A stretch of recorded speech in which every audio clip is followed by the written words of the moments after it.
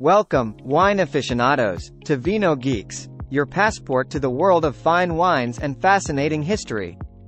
I'm your host Cole, and today, we're uncorking the secrets of winemaking, from its ancient origins to modern-day mastery. For today's video, we will be covering the birth of wine, uncovering the ancient origins of winemaking, Egyptian elixirs, exploring the sacred significance of wine in ancient Egypt, Greek symposiums, journeying to the birthplace of democracy and revelry, Roman revelations, discovering the engineering marvels of Roman viticulture, monastic mastery, delving into the tranquil world of medieval winemaking. Our journey begins where it all started, in the cradle of civilization. Picture this. Around 6000 BC, in the ancient land of Mesopotamia, humanity stumbled upon a delightful accident. Wild grapes left in a container began to ferment, creating the first known wine. And just like that, wine was born. Now, let's dive into the details of this miraculous discovery. Imagine our ancestors collecting grapes from the vineyards and crushing them with their feet. The juice, left to ferment in clay vessels, transformed into a magical elixir over time. It's incredible to think that the very essence of wine was discovered through sheer happenstance. But our journey doesn't stop there. Fast forward to ancient Egypt, where wine took on a whole new level of significance.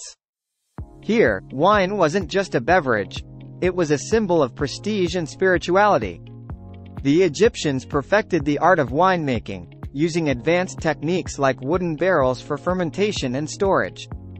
Can you imagine strolling through the bustling marketplaces of ancient Egypt, surrounded by merchants peddling their finest wines?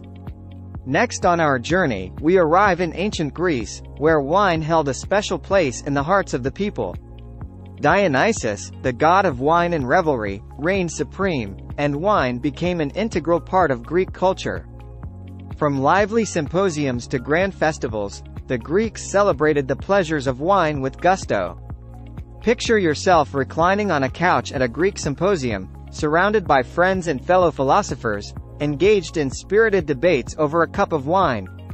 It's moments like these that truly capture the essence of ancient Greece and its love affair with wine. Now, let's fast forward to the mighty Roman Empire, where wine reached new heights of sophistication.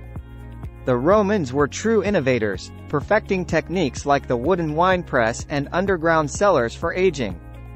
Wine became a staple of Roman life, enjoyed by citizens of all classes.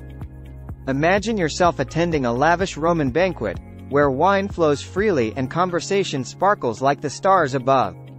It's a scene of opulence and indulgence, where every sip tells a story of Roman culture and refinement. Our journey through the annals of history brings us to the tranquil surroundings of medieval monasteries.